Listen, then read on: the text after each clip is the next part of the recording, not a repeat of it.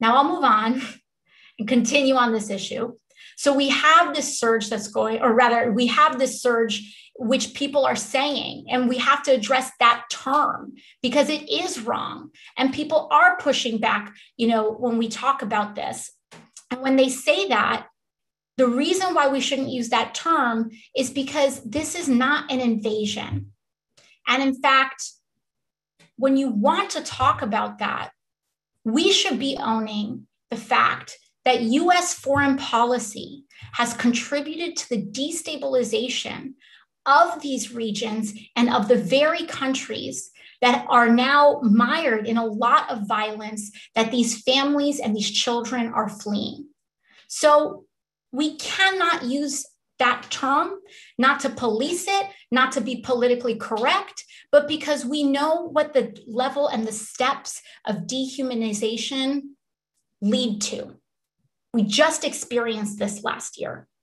And I'm not going to allow the Stephen Millers of the world to pretend that he didn't do what he did and to act like this is the same. I have been in contact with the Biden administration personally. And what I can tell you that's different about this administration, again, I'm not here to excuse it. I'm not here to say this is good. I'm not here to do anything. But one thing that is different is that they're trying to figure out and they're trying to create the resources to actually end this problem. And the Trump administration was contributing to it. They contributed to it with zero tolerance. They contributed it with the fear. They contributed it with this freaking census question. They contributed to it. So all of this is to say that there's no excuse for this system, that all of it is morally wrong, that it's repugnant, but we can at least work to change it. And that's really what we need. A deep change on this issue. So anyways, what I want to move on to is saying, while we need to make sure that we make the infrastructure and actual investments, that we can treat this as a humanitarian issue, not a militaristic issue, because once again, Donald Trump responded to a lot of these issues by allocating military to the US border instead of what we actually need is investments in USCIS processors, in the people who can process people's visas, in the investments in social services so that children are in a safe environment while their family member is located and verified. And again, that this isn't a one-time issue. Every time this happens, folks like to weaponize it and pretend that this is a new emergency. It's not. And we should be doing better by now.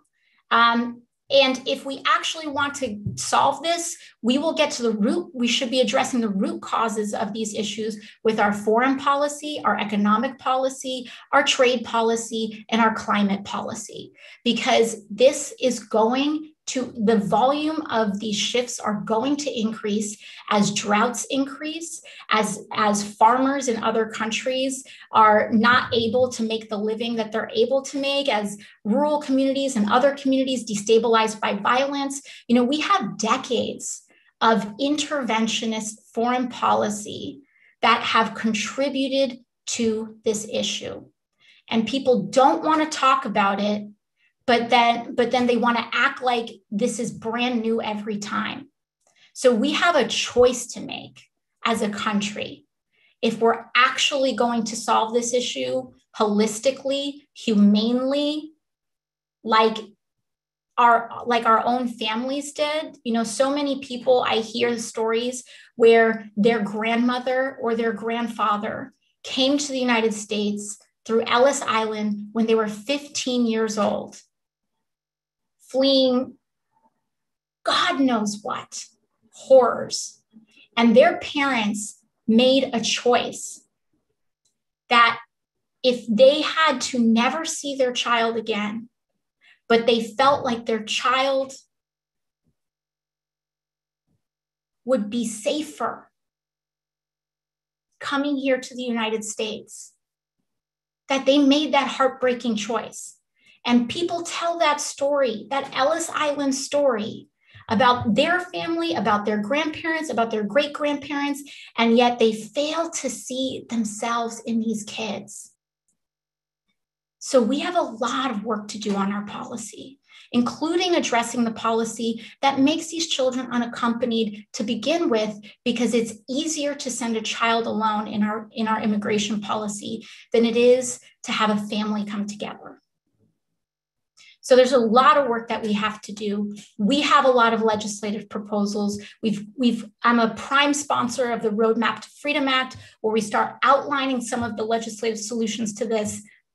But we got to stop using immigrants as a political weapon and start actually caring about the same legacy that they have that ties our history and destiny up with them. So that's all I have to say about that.